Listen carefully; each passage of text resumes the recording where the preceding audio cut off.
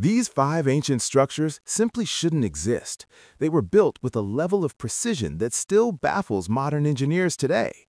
Modern cranes struggle to lift 20 tons, yet one civilization hoisted 70-ton granite slabs 480 feet up using only ropes and copper chisels. Their blueprint? Align the base to true north better than our GPS can manage, and keep every side equal to within an inch. No rulers, no lasers, just sand and genius. The Great Pyramid hides more. Hidden chambers we discover with tiny robots, an internal ramp system still being mapped, and stones cut so tight you can't slide a credit card between them. Next, jump to the Great Wall.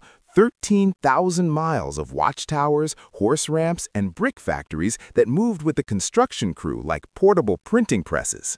One dynasty ordered every worker to stamp each brick. Ancient quality control. Miss One, you lost your head. Petra flips the script. Carve a tomb into a cliff face, starting at the top. Sculptors stood on the finished roof and chipped downward, piling their own debris into ramps.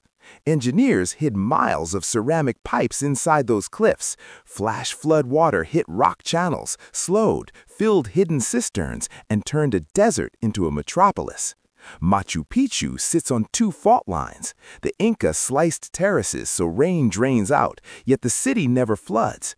They invested 60% of labor underground, drainage before decoration, and still beat modern towns at stormproofing. Each project rewrote what humanity thought possible. GPS-level accuracy without satellites. 2,000-year-old concrete stronger than today's mix. Water systems that could green a desert. So, were they geniuses, or did they inherit tech we've lost?